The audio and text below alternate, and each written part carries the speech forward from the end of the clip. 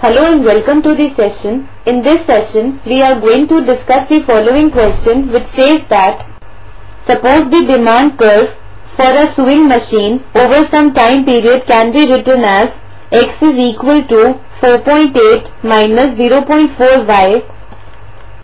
where x is the price of an automobile and y is the corresponding quantity. Suppose that the supply curve is x is equal to 4.75 minus 0.375y. Use matrix theory to obtain x and y. We are given the demand curve for a sewing machine over some time period, which is given by x is equal to 4.8 minus 0.4y, and the supply curve is given by x is equal to 4.75 minus 0.375, where x is the price of an automobile and y is the corresponding quantity. Using matrix theory, we need to find out the values of x and y. If we are given two simultaneous equations in two variables x and y,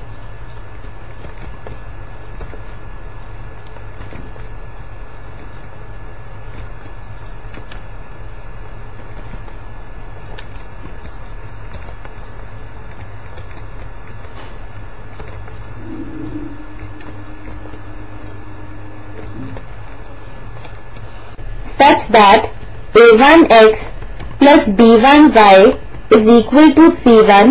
and a2x plus b2y is equal to c2.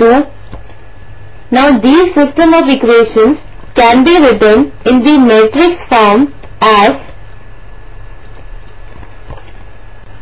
the 2 by 2 matrix containing elements a1 a2 b1 b2 into 2 by 1 column matrix containing elements x, y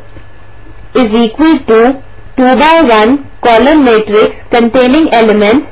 c1, c2, or can also be written as ax is equal to b, where A is the 2 by 2 matrix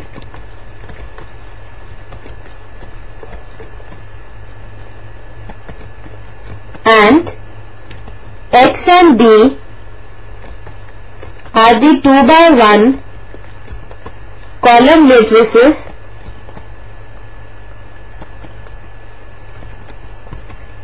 With this key idea, we shall proceed with the solution. We are given the system of equations as x is equal to 4.8 minus 0.4y and x is equal to 4.75 minus 0.375. The given system of equations can be written as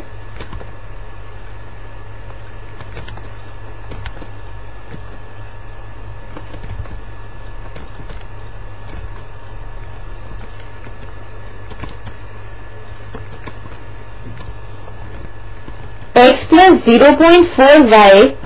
is equal to 4.8 and x plus 0.375y is equal to 4.75. Now, if we write these equations in the matrix form, we get the 2 by 2 matrix containing elements 1, 1, 0.4, 0.375 into 2 by 1 column matrix containing elements x, y is equal to 2 by 1 column matrix containing elements 4.8, 4.75, or can be written in the form ax is equal to b,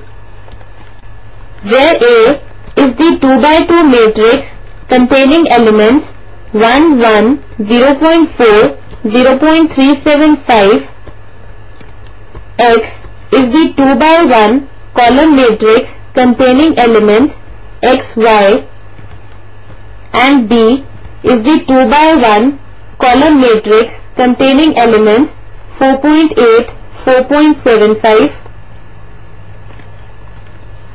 Now Ax is equal to B implies that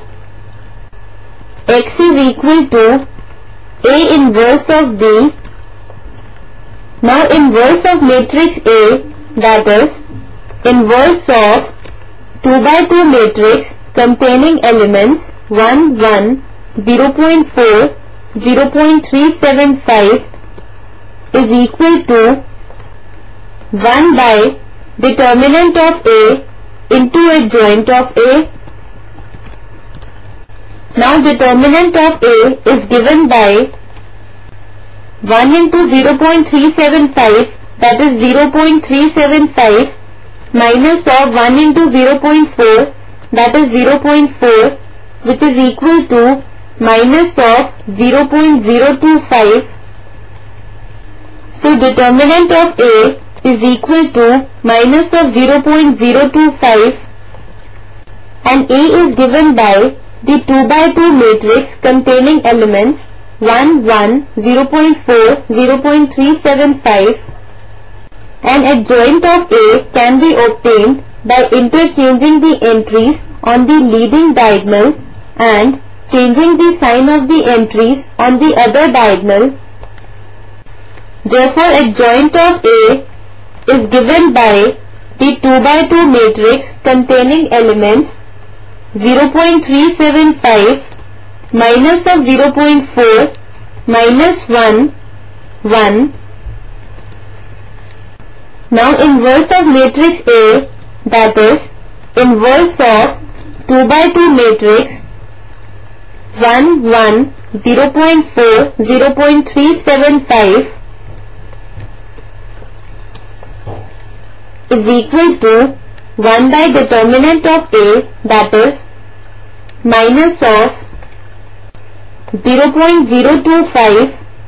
into inverse of A, that is the 2 by 2 matrix containing elements 0.375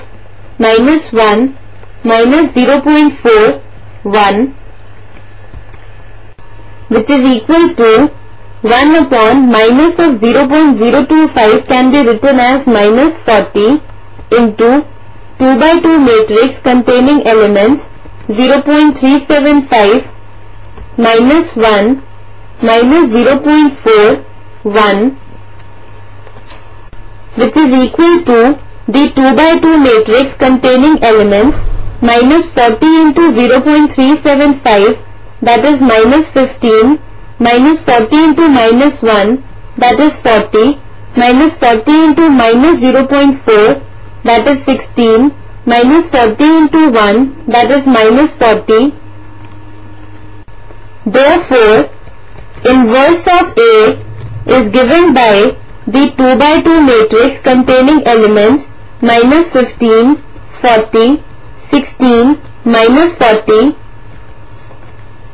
We know that X is given by A inverse into B. We have X is equal to A inverse into B, where X is the 2 by 1 column matrix containing elements X, Y is equal to A inverse, that is the 2 by 2 matrix containing elements minus 15, 40, 16, minus 40 into B. B is the 2 by 1 column matrix containing elements 4.8, 4.75.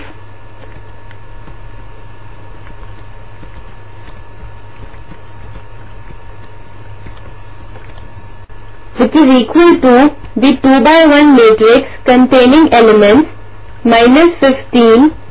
into 4.8 plus 16 into 4.75, 40 into 4.8 plus minus 40 into 4.75,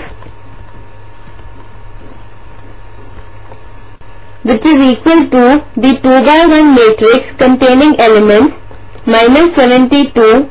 plus 76, 192 minus 190, which is equal to the 2 by 1 matrix containing elements 4, 2, Now 2 by 1 matrix containing elements x, y is equal to the 2 by 1 matrix containing elements 4, 2, which implies that